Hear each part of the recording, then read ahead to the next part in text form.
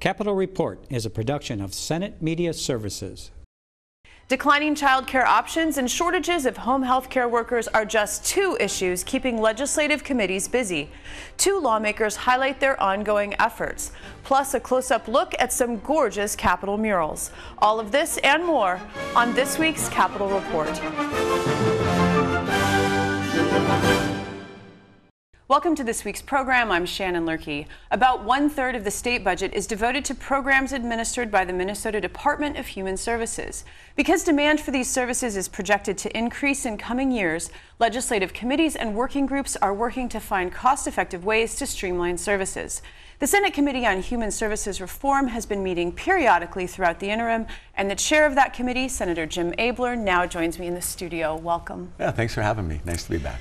Before we get to some of the reform work, the committee has been dealing with a state law that was passed last session that requires children age 13 and older who live in a home-based child care setting to be fingerprinted and photographed. The providers are not thrilled about having their children treated like criminals, as they've said, and yet the state has an interest in ensuring that these children are safe, the children in these settings.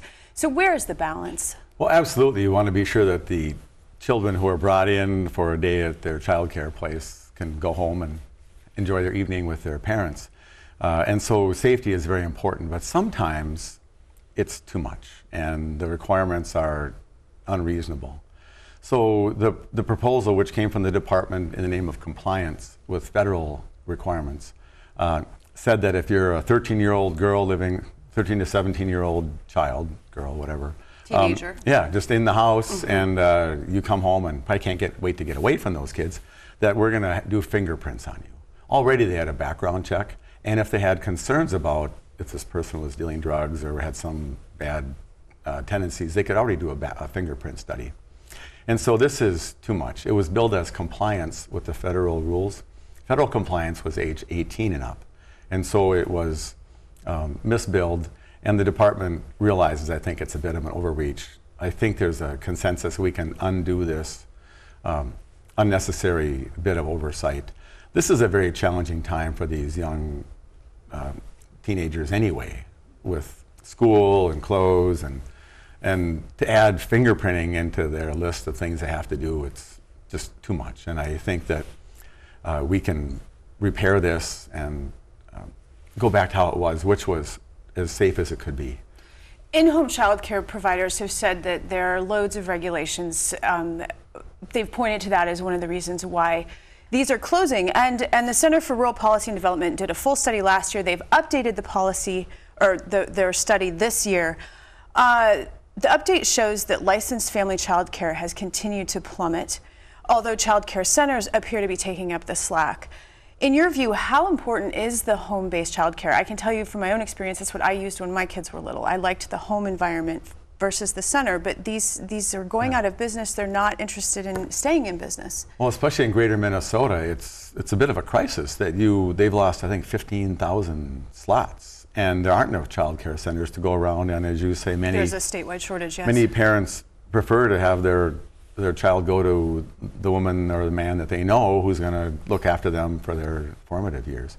And so sometimes good ideas that come out of St. Paul or in some office about compliance or this fingerprinting or some other set of rules in real life don't make any sense. And so we're trying to, in our committee, look through and say which rules are driving people out of business.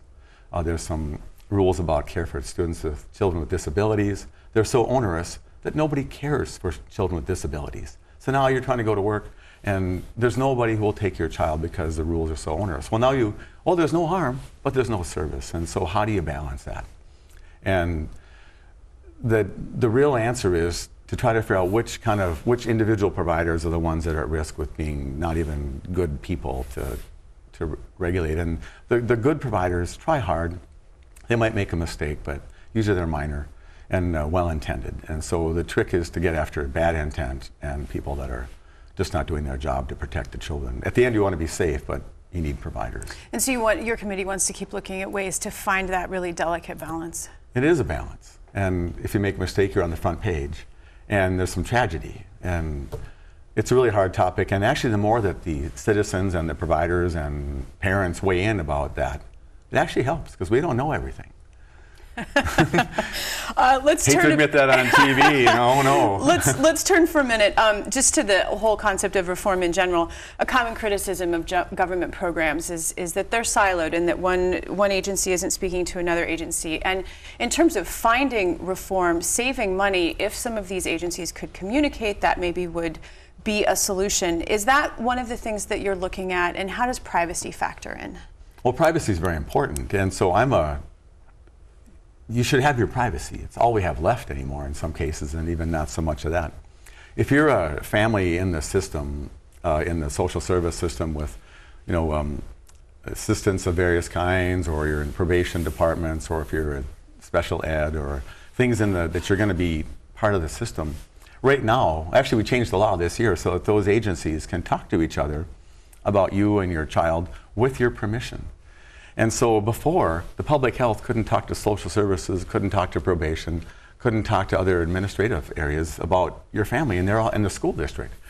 And so if they could communicate, that will help a lot. And so we passed the law. Senator Relph worked very hard on that this session to come up with a way that the counties can have the family opt in. They can elect, they cannot, if they don't want to, they still won't talk. But if they choose to help their child and their family in a better way, they can do that. I'm really excited about that. That was a minor change. So it's a coordinated effort then? Yeah, but it's a major change. And so somebody called it bold. And your viewers are like, it's bold that the people that are working in the same family talk to each other? Well, welcome to government. Yes, that was a bold improvement, and we hope it turns out to have some of the good impacts that we're hoping for.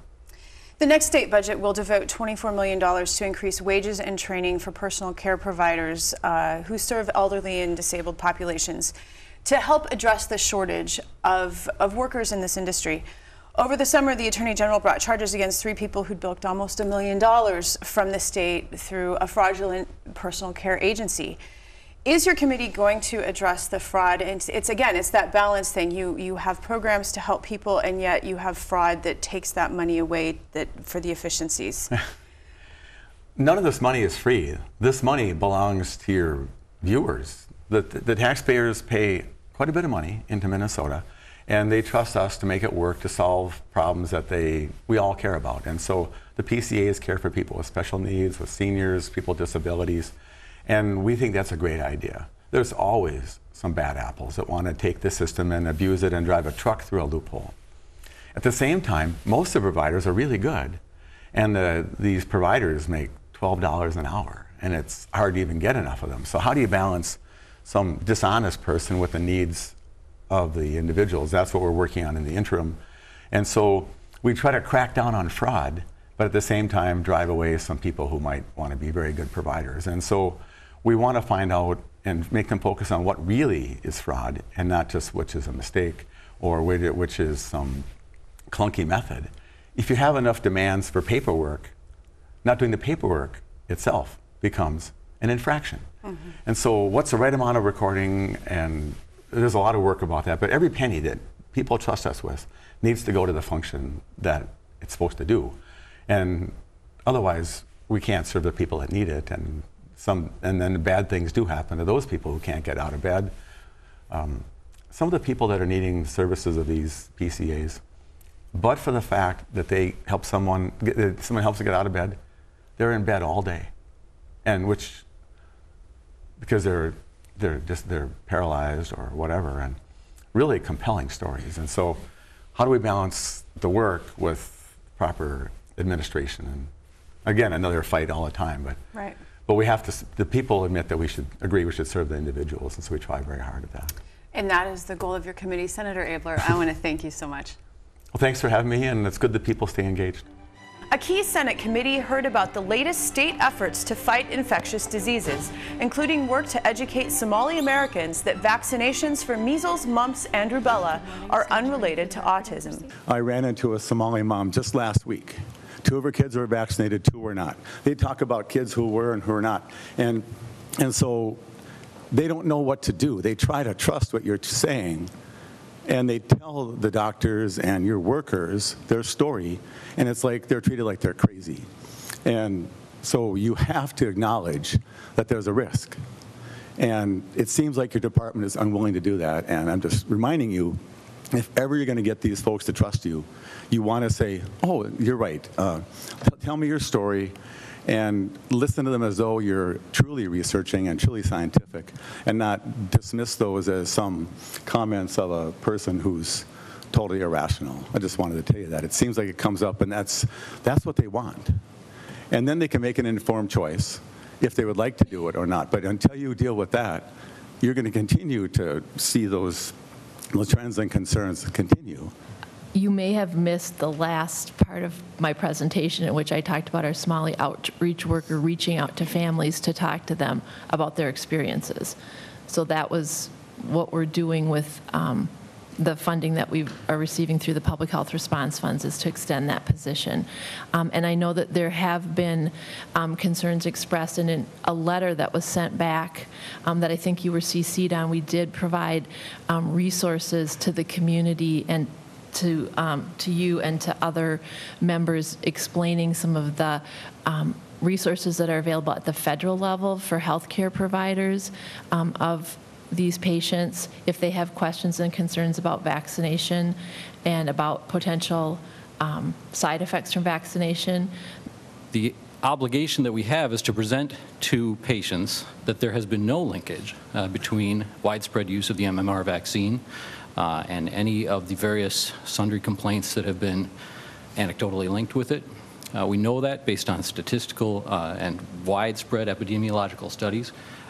There may be individual cases where things happen, but we just cannot substantiate that, and our obligation is to present that evidence to patients to the best of our ability. So the reply certainly should be to offer what we know as a society based in study and scientific inquiry. So I applaud your efforts and your approach.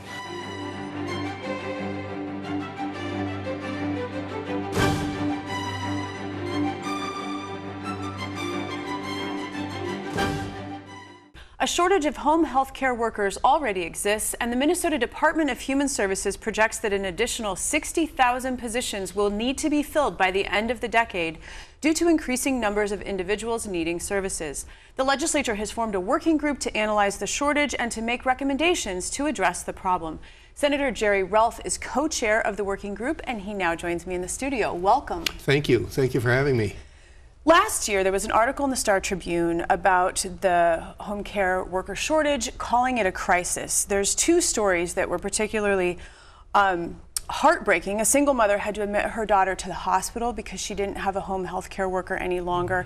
And the reason for the admittance was a home care failure. Another mother who has a high-paying job had to take a leave from her job in order to care for her 3-year-old because of the shortage of workers. Are wages at the heart of the problem? That's a complicated question because the wages themselves are derived from a couple of sources. The federal programs and Medicaid and Medicare do have some effect on the wages that are paid for home health care. The issue is broader. The wages do enter in, but there's a much broader issue here, and we can get into that as we go forward. But suffice to say, it's not just wages. That is a component. Well, I know there's also a tightening workforce. Mm-hmm. There's also the changing demographics of the elderly population that's retiring, needing more services, and there's a desire among many folks to keep those people in their homes as long as possible. Are those also factors? That's one of the major problems is that because of the changing demographics, the nature of the care that's needed, there just aren't enough people, and so the people that are in that business are going obviously to the higher paying jobs. The other issue, though, is the qualifications that are being required for people to fill those positions, and that's the focus of our working group, is to try and look at what it is that actually could be performed in the care, the delivery of care, at a level that doesn't have to rise to an LPN or an RN. Because that's where the crunch is coming. And one of the statistics that we've looked at is that if we continue to use RNs and LPNs to fill all of these positions, there are not enough seats in the universities throughout the state of Minnesota. Even if they were completely filled for the next 2 years, we'd still fall behind. So we have to find an alternative source of delivery of care, and that's part of what the focus of the group is on, is to determine what tasks can be performed that do not raise to the level of RN or LPN, and at the same time maintain the integrity of the certification process of the credentialing. And that's a complex issue, and that's what we're basically tackling in terms of determining what kind of work can be performed, and then who can perform it, and how do we educate them without having to spend 2 or 2.5 years in getting someone into the system. Is it possible that there could be maybe different tiers of qualifications, so that, you know, there's maybe a basic level that doesn't require the LPN, and it could be, you know, aggregated like that? Is that one way to possibly address this? This is exactly where we're focused, is on trying to examine, as I said, the various care needs that are out there, who can perform them, and who we can find to fill those positions, and provide what we would call a ladder or a lattice that would allow someone to grow in the field. And this is another, we're looking at it kind of as a marketing idea, that we want to attract people to the field. It's not a very glamorous field in many cases. It can be very difficult and even physically and emotionally challenging work. Yes, it is. And what we want to do is try and find ways, in addition to compensation, that will reward people. Credit for time towards a higher degree, for example, would be one possibility. If someone has served for a year in a healthcare position, they would get some credit towards the actual final whatever level of degree they're looking for. And again, we're exploring these options. We want to maintain the integrity of the system. It's a very great concern. And this was one of the major concerns that came up at committee when we were working on this. But we also need to find a way to attract people, train them, and get them into the system quickly. And as you pointed out, the demographics are changing. We just, one healthcare provider that I'm aware of had over 300,000 hours of unfilled time that was already allocated, and they couldn't find people to fill it. So we have a real crisis here, and so we're trying to approach it from multiple angles. Some have argued that unionization would be a solution. Is that viable? Is that something that worth looking at in your view? The problem, I believe, is the nature of the duties. And once you've identified the tiers or levels, if we then have to figure out a way to compensate people in a fashion that's appropriate. Unions might provide an avenue for that.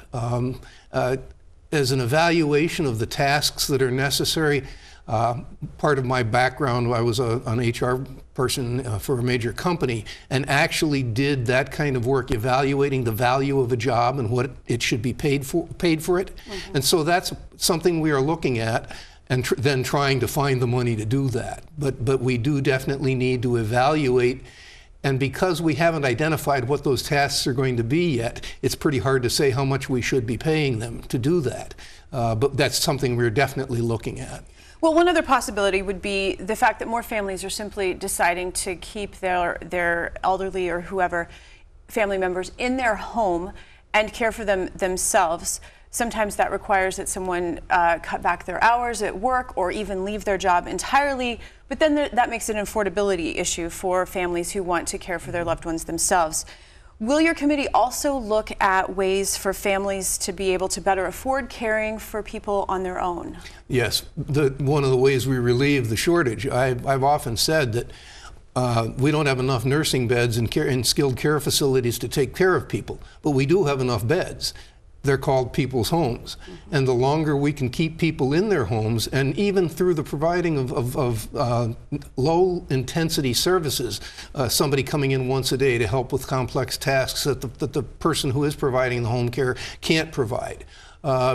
Various other ways of trying to enhance the home-based care system.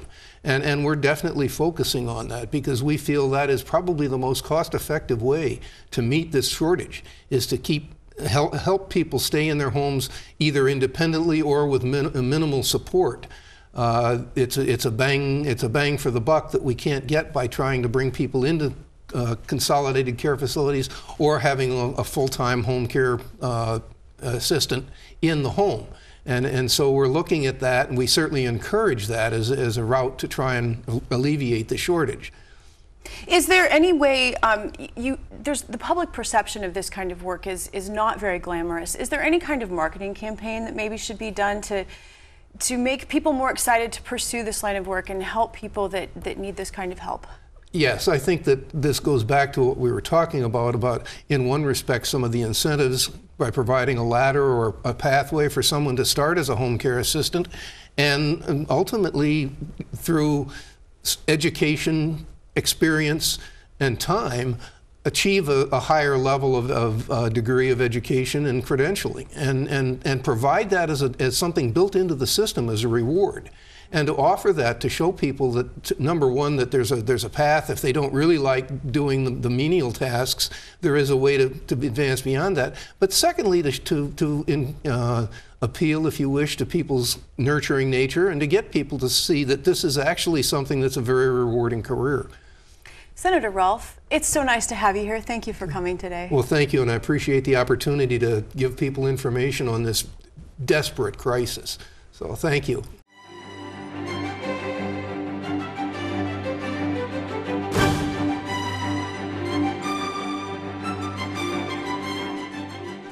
Capitol architect Cass Gilbert believed that placing fine art within the Capitol building would advance the education, civilization, and intelligence of the state. Brian Pease of the Minnesota Historical Society provides insights into painter Edwin Blashfield's Senate chamber murals. One of the many areas in the state capitol that is filled with beautiful artwork is the Senate chamber. There's two very large murals overlooking Senate proceedings. How did they come to be here? Well, that was all part of the original vision of Cass Gilbert, the architect of the state capitol. When you walk through the building, he's always, as he was planning the design and the shape of the spaces, he was always incorporating art and architecture together. So he would design a room where he would put the notable architectural features, but also create space for art, because in this style of architecture, it's the Beaux-Arts style of architecture, which was a school of thought that when you build a public building, you incorporate the educational moments too. So you have this beautiful classical architecture, but you have paintings that tell you stories about the state or whatever building you're telling the stories of that state or that building's history. So that's what was happening in this space. These are two large murals that really talk about important events or kind of how we became a state we were in 1900 when this building was being built. The mural on the north wall depicts the headwaters of the Mississippi. Can you tell us more about that?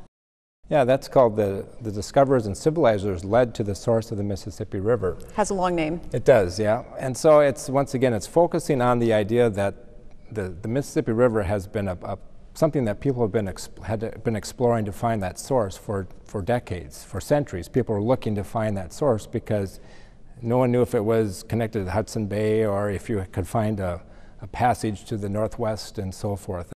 So the figures on one side are those explorers, going all the way back to the French explorers, to the people who eventually did find that source of the Mississippi River in 1832. And the other side has the people, once that land and so forth, that source was discovered, people are being shown moving in to that land. And then in the center you have the Manitou, the father of waters, who was actually starting the flow of the river from an urn. And then you also have two Indian people represented there. And one is kind of in a defensive position because of the European influence, things are going to be changing for them and for their people. But once again, you're looking at the building from the eyes of the builders of this building in 1900. So the Mississippi River, that was the lifeblood for the entire state's history. You had cities built there, you had the waterfalls on St. Anthony that was generating the water power for the flour mills. And so that river was a vital part and still is a vital part of our history. And the mural on the south wall brings in the patriotism of Minnesota and Minnesota's agriculture. Can you talk more about that? Right, that's also a very interesting depiction because it's talking about not only the agricultural history, but it throws in the state's patriotism. So on the far right side, when you look at, if you're standing in front of that painting, it has Civil War soldiers. So that represents our willingness to volunteer to fight in that Civil War. And then in the center it has an oxen that's pulling a large cart with all the produce, all the products that we can generate as an agricultural state. And then the families, the people, the farmers that are coming in to use that land to make it a very prosperous state. And what's really, really neat about those depictions is there's also kind of a, Edwin Blatchfield, the artist, is telling a little bit of a time warp or time change, because you see with those Civil War soldiers, you'll see the younger soldiers in the foreground, and in between the cart and the other soldiers on the far right are the old veterans. So now you've had this time from 1861 to 1905 where those soldiers now are the gray bearded veterans that are coming back to the state capitol. And there's something important hidden in plain sight. Can you tell us about that? Sure, yeah. One of the things that Edwin Blatchfield, the artist, wanted to do is to recognize Cass Gilbert, who was the architect of the building, and then Channing Seabury, who was the vice president of the Capitol Building Commission, pretty much the head official for that whole process. And so he said in the Renaissance time, an artist would often, only be successful because he had a patron to help him, support his career and help do the work that the patron wanted to be done. So as a consideration for that support, those artists of the Renaissance would often put their patron's face or their features into a painting. And so in a sense, it's a thank you for the commission. Yeah, it's a recognition for the work that these two men did to make this building happen. And so those are found at the far left side of the painting, that kind of behind one of those classical figures. You can see the profiles of those two important figures. The artist Edwin Blatchfield came to Minnesota for the installation of these paintings, and then they stood relatively untouched, I understand, until 1988 with the first restoration effort, and then they were restored again for the grand reopening of the Capitol. Can you talk about those restoration efforts? Sure. The whole history of these paintings has kind of been clouded in just a few obscure references to some work that might have been done in the 30s.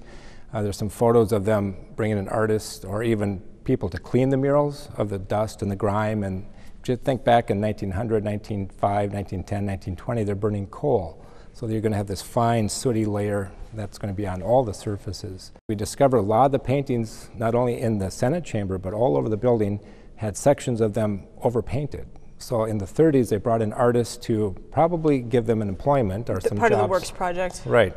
So they would be employed, give them some work to do, and then they subtly changed colors. They added things to the paintings. The compositions are still the same. And so once again, that's something you can't see until you actually go and physically investigate that. So in '88, they were cleaned. They had a conservator come in and cleaned off the old varnish and the dirt and the grime. And then when we had this last project, we had the conservators actually go back and remove the non-original paint. So the new paint was chipped away with knitting needles and bone folders, anything with a sharp tip or whatever the conservator preferred. They inch by inch chipped away all the non-original paint to get back to the original colors. And what we see today is really a reflection of what Edwin Blatchfield had wanted for the colors and the designs that we see today. The goal was to make these look as they did in 1905 when the building opened, and that's the goal for the next many, many decades.